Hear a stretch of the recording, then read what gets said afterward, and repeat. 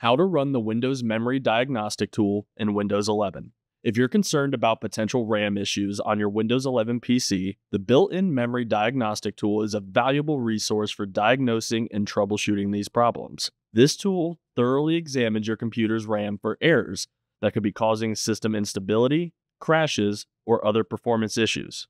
Here is how to run the Windows Memory Diagnostic Tool in Windows 11. First, right-click on the Start button, usually found at the bottom of the screen on your taskbar, and then click Run. A run window will appear. Clear out anything in here as needed, and then type in mdsched.exe,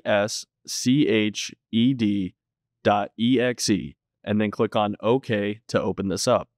This will open Windows Memory Diagnostic on your computer, which will have two options for scanning.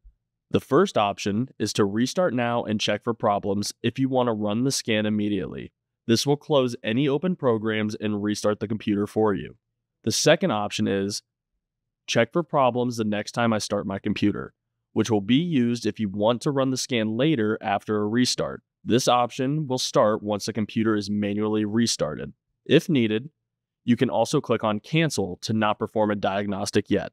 When the computer restarts, the memory diagnostic will automatically start. When the diagnostic completes, the system will restart again back into Windows and display the test results in the notification area of your computer. We hope you found this video helpful. Make sure to subscribe for other helpful tips and products from the best computer store in the world.